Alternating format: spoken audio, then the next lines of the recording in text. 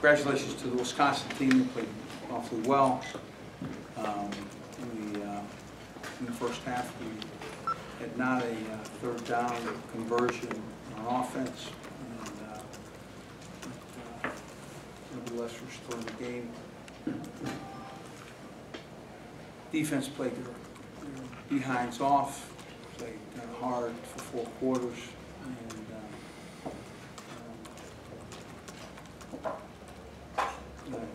fourth down was going to make a play for us. We had a third down and 1. It felt like we had a call that could give us a first down, go down and get some points before the half.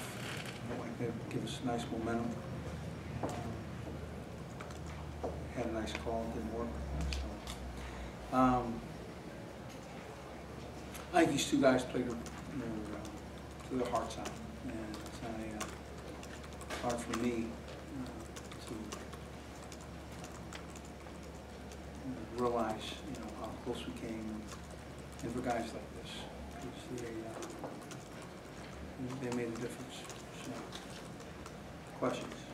Les, how disappointing is this week 1? Come out here, lose this game? Well, it's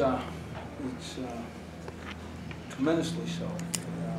These guys, they had a grueling camp. They busted their tail. A number of guys were hurt, and they were right in position to win it. So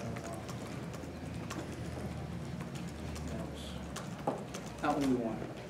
Less the offensive line. Just give us what you saw out there of the O-line's performance.